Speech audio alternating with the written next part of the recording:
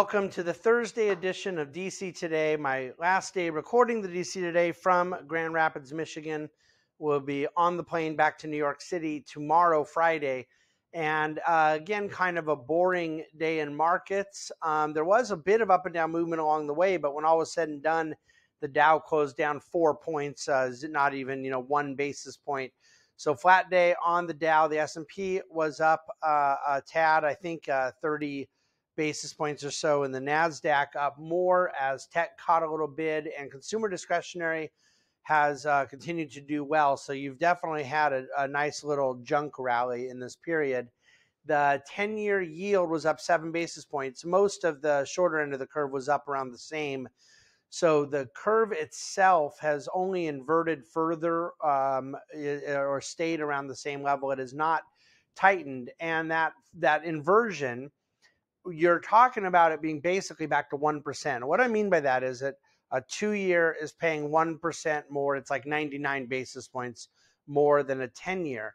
That's not back to the high level inversion we had back in March. At one point, we were 108 basis points inverted, but it had come all the way down to 50 and stayed there most of March, April, May, or the mid-March to mid-May. And now it has widened back out a bit in this inversion. And so I want to remind people that's unhealthy. It is not good, but it is not creating something that isn't good. It's signifying something that isn't good. And that's one of the things I think is most misunderstood when people, sometimes they're very ignorant and sometimes they're not so much ignorant as they are kind of making stuff up. Talk about the yield curve, is that the yield curve being inverted is not creating bad news. It is signifying some form of instability or brokenness or dysfunction or something off the norm in financial markets. And in this particular case, it is certainly a reference to the belief that on the longer end, rates will come lower, but in the shorter end, Fed breaks something. And then, that 10-year being all the way down at 3.6, 3.7, I've spoken ad nauseum about what that signifies, low growth expectations in the future. So regardless, the inversion continues. What else do I want to highlight today? Consumer discretionary was top performer, up over 1.5%. Real estate was the worst performer, down almost 1.5%. Oil got hit pretty good. It was down 4%, still at $69.44 per barrel.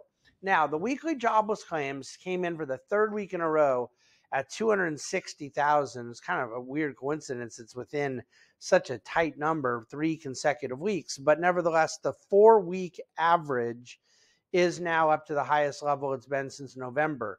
So I don't know how anyone could really slice that as good news. There's no question those numbers have incrementally moved higher for jobless claims. However, it is worth pointing out that this number that we're at now is what we were last at in November. And of course, it didn't prove to usher in a new wave of recessionary conditions after that. So I don't think that it's necessarily predictive of anything, but just fundamentally, 3 weeks in a row is a little more worthwhile than 1 or 2 potential outlier weeks. Existing home sales were 4.3 million. That was just only tiny bit higher than what had been expected. And again, it's down over 20% year over year in terms of volume of housing sales. Nothing big to report there. I'm going to leave it there. Not a lot to report. We're in the midst of this kind of central bank season. The Bank of England surprised markets by announcing a 50 basis point increase. 25 have been expected. The Fed has some governors saying, we're going to stay high for longer. Other governors saying we're going to keep the pause on and not hike further. So they're throwing different trial balloons out there right now. And there is such a long period of time between now and the next meeting that I don't know which way you want to predict between my sort of gut feeling that they may end up being done and the futures market saying that there's 70-75% chance that they're going to hike at the next meeting, yet with a lot of data points along the way that may give them cover to not hike. So I think it's kind of immaterial one way or the other. I'd certainly believe that the predominant market impacting narrative will not be what if they hike or not further, as much as how long they stay wherever they're going to be. And that continues to be a source of great controversy, debate, and whatnot in financial markets. So that's the big story that a lot of folks are holding on to.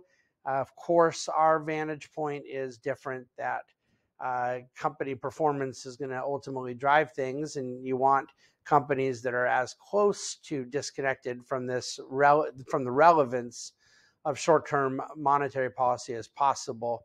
But be that as it may, we will have a wonderful Dividend Cafe for you tomorrow. I'm basically going to I've written a Dividend Cafe that is kind of capturing a lot of the sentiments of the speech I gave out here at the symposium this week. And there'll be quite a deck to go with it that may be of interest to you. A lot of charts, a lot of information. So we're doing our best to keep you informed, give you our perspective. I hope you've gotten something out of today's DC Today. Thank you for reading. Thank you for watching. Thank you for listening. Reach out with questions anytime. Questions at thebahnsengroup.com.